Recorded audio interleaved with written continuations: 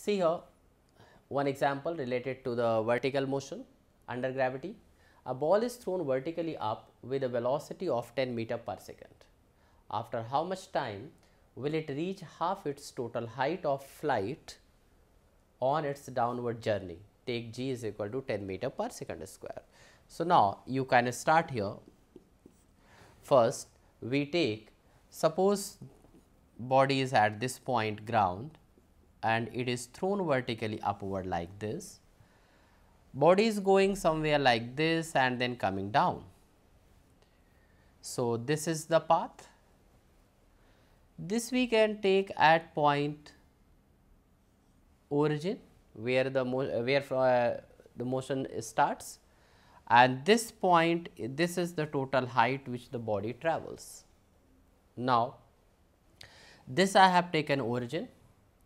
Upward motion we will take as positive and downward motion, and above, that means above the O will take positive and down will take negative.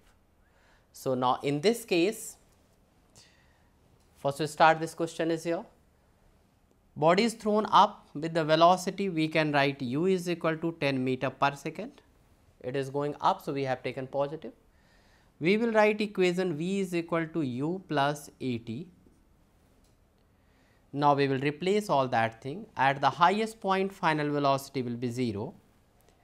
Initial velocity is 10, I am taking plus because it is up, plus a, acceleration is downward, that is always, that is minus g.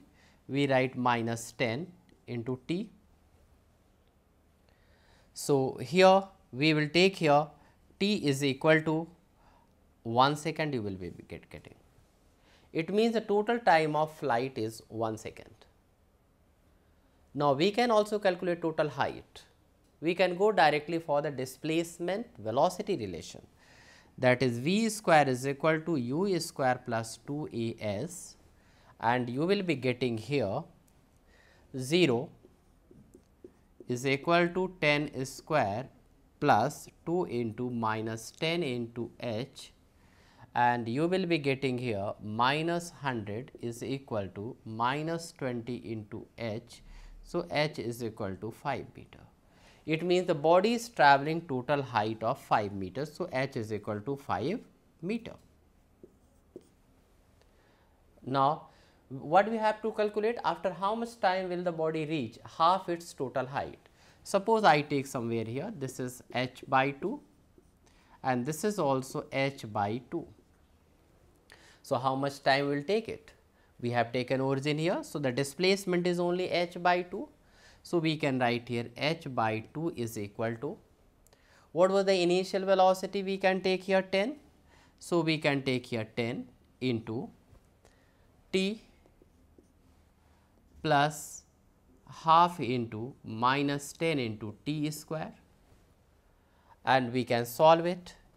So, we will be getting h by 2 is equal to 10 t minus 5 t square, and here that is minus, that means 5 t square minus 10 t plus 2.5 is equal to 0. And now, we can solve it further. Here we can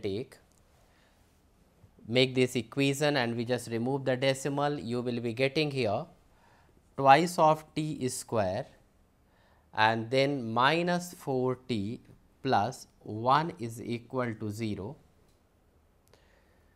Now, this is a quadratic equation you have to solve. You have to get 2 times t is equal to, you know it, minus 4 plus minus under root of b square minus 4 ac. So, that is minus 4 square minus 4 into 2 into 1 divided by twice of, this is 2a, that is 2a into 2. When you solve it, you will be getting two values. One is 0.29 second and another one is 1.71 second.